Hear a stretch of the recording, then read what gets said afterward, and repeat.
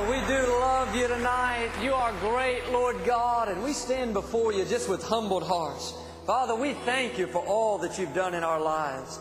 We know we wouldn't be standing here today without your goodness, without your mercy. And we just thank you, Father, you're the true and the living God. And we dedicate our lives afresh and anew to you right now. We thank you, Father, that everything we do will bring glory to your name, bring honor to your name. Lord, I just pray that we would make good decisions in life. Lord, you said if we need wisdom, we could ask of you and you'd freely give it to us. So, Father, I'm asking for all of us tonight for your wisdom. Help us to stay on the best path. I pray that our spiritual ears and eyes would always be sensitive to your voice, that we'd obey that still small voice on the inside. And Lord, we just pray that you'd open up the right doors and close the wrong doors. Father, draw the right people to us, weed out those that shouldn't be there.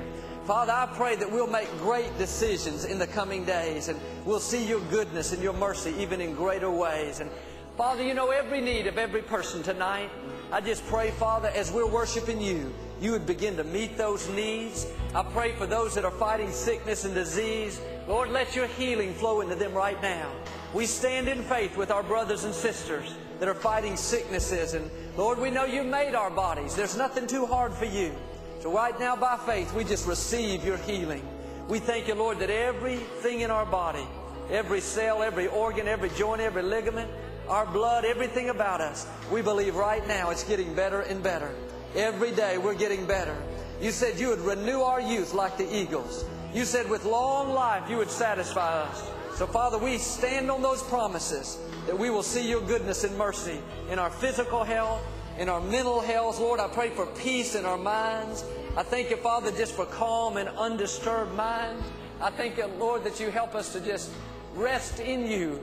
I thank you, Father, that you are guiding us, guarding us, protecting us. We believe even right now that you're making our crooked places straight. We know you honor those that honor you. So, Father, I just thank you for your strength tonight. I thank you for your wisdom. I thank you for your favor. Lord, I thank you that we are increasing in the good areas of our lives. We're increasing in your anointing, increasing in your favor, that we'll never get stuck in a rut. Father, we thank you that we are free from every addiction, free from every bad habit, every kind of bondage that would try to hold us back. Father, we believe that whom the Son sets free is free indeed. We believe even tonight, Father, that we are totally free, that no addiction can hold on to us, and we just receive it by faith. We say, greater is He that's in us than he that's coming against us.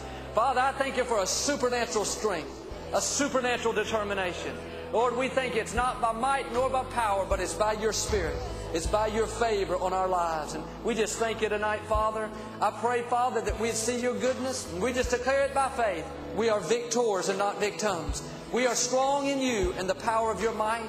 We are blessed. We cannot be cursed. Lord, I thank you that we will lend and not borrow. We are strong. We are anointed. We are equipped. We are well able to do what you've called us to do.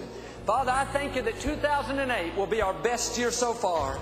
A year of your goodness and mercy in greater ways. We believe it. We pray it in the name of Jesus. Can you give the Lord one more shout of praise tonight? Amen.